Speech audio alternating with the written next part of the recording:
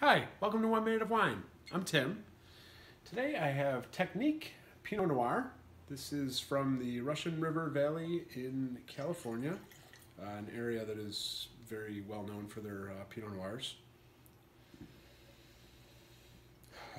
Get a nice combination of cherry and spice, like baking spices, cloves, cinnamon in there. Very light, probably 100% Pinot Noir.